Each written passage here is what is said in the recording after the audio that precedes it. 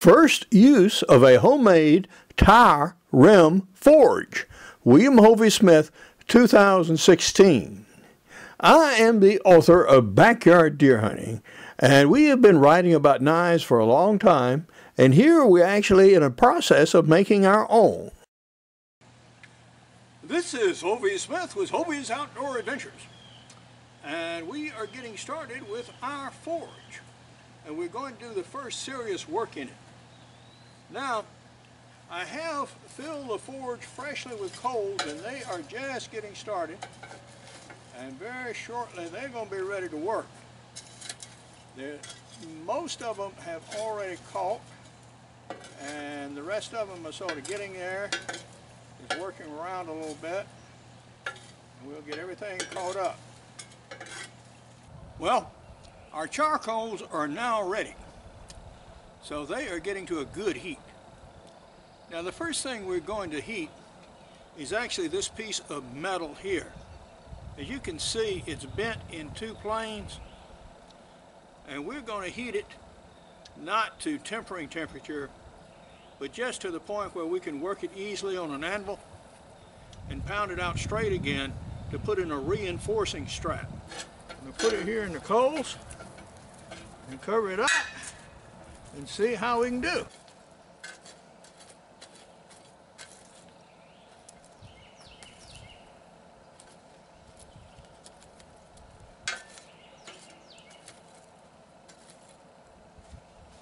It'll be interesting to see just what kind of heat that can get to without applying anything else or any forced draft air.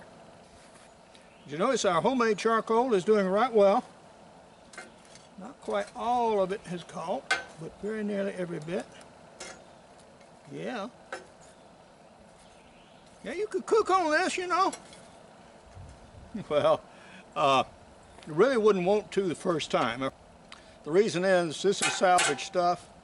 It's had lead on it and a lot of other materials, so no telling what it's got on it.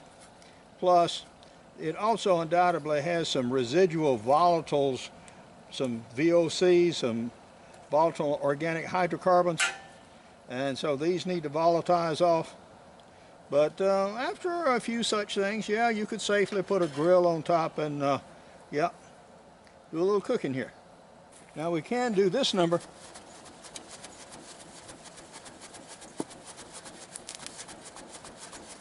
And work up the heat in a hurry.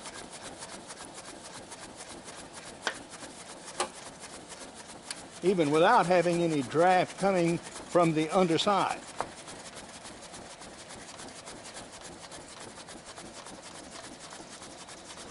What I'm going to do is to get them up to heat and actually do some tempering tonight when I can actually see the colors. Now you can see the major elements. This, of course, is our homemade forge, a piece of salvage pipe, the base plate, one of the few parts we purchased, a galvanized 2-inch pipe welded in here for an airline, and the airline, which you can partially see, goes back to a 6-gallon shop vac over here. And that supplies our compressed air to get everything up to a real working heat. And so now we're going to turn on the air.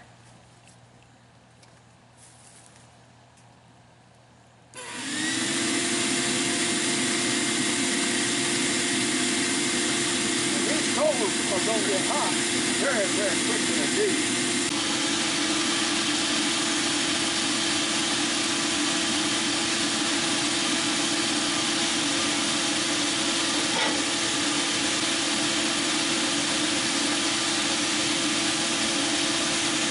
Okay, we're going to see how we did. I can't really tell the color, it's too much daylight.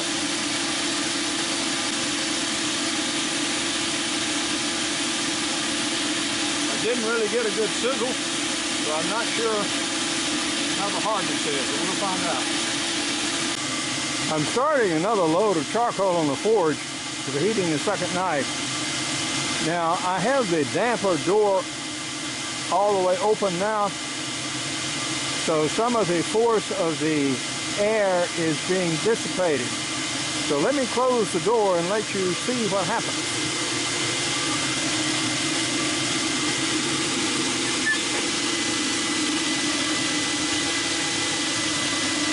You see that instantly we're getting much more airflow through the charcoal.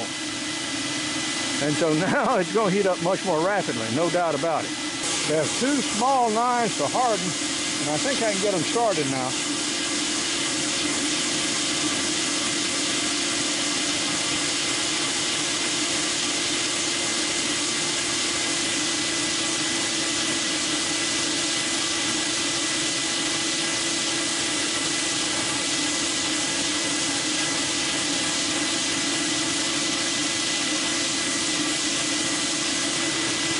We covered the other blade.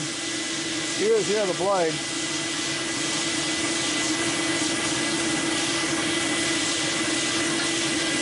So that's just right, I think.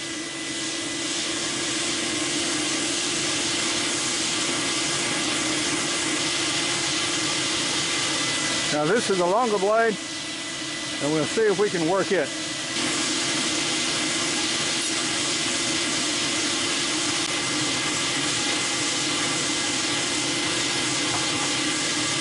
We'll take that blade and put it in a pan of hot oil immediately behind the forge.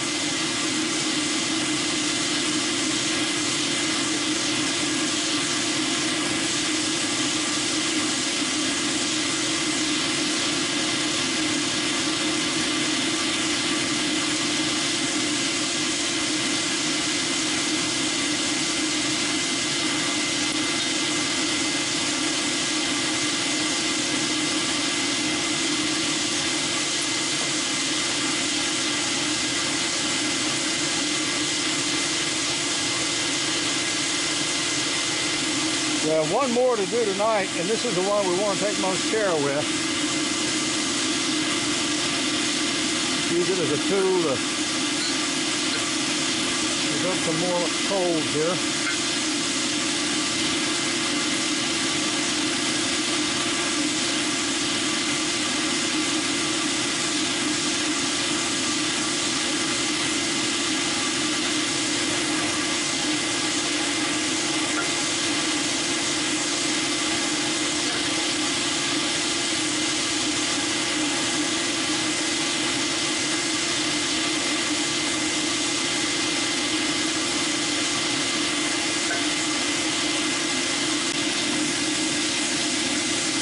Trying to make sure we get a uniform heat through all parts of the blade here.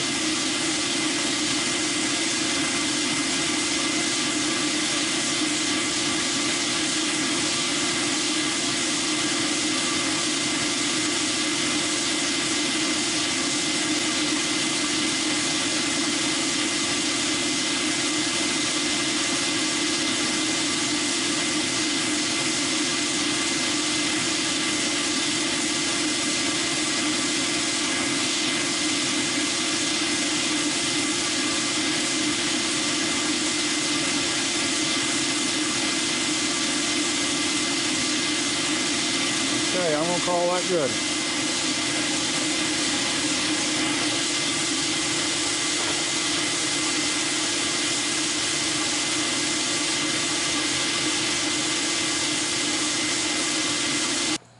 Well, I can't say that's a perfect heat treatment, but at least it's far better than it were. We'll try another type of heat treatment with a torch and see if that does better on these steels. Well, what have we accomplished with our first attempt at forging? This is a piece that belongs to a disappearing stairwell, and this member here had badly bent in two different directions. So we heated it and straightened it on the anvil and reinforced it, as you see, with another piece of straight steel. And so now we have all the hardware on it and drilled out for new nuts and bolts and stuff. And so this is ready to install, and after 2 years, get my disappearing stairwell back in working again. All right? And now, on our blades. Once they were tempered, they looked like this. after I quenched them with hot oil. Now this blade had actually sagged a little bit as it sat here over the fire, and most of the fire is coming here.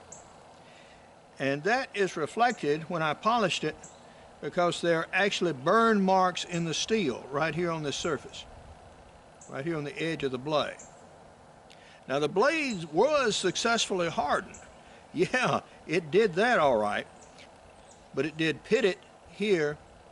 And also you see the strange structure showing up right here. So it's on this side, polished, and this is what it looks like unpolished.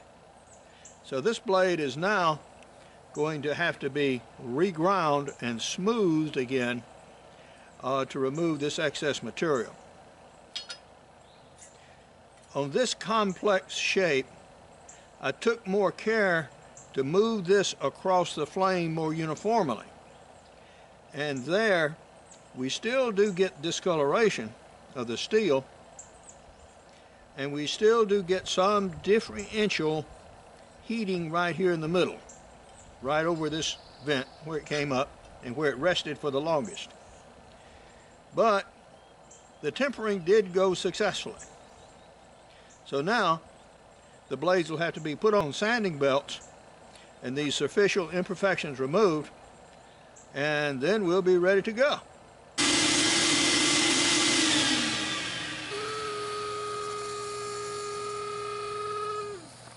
We are in the process of introducing some 15 new-to-the-world patterns based on ancient designs from Hovey's Knives of China.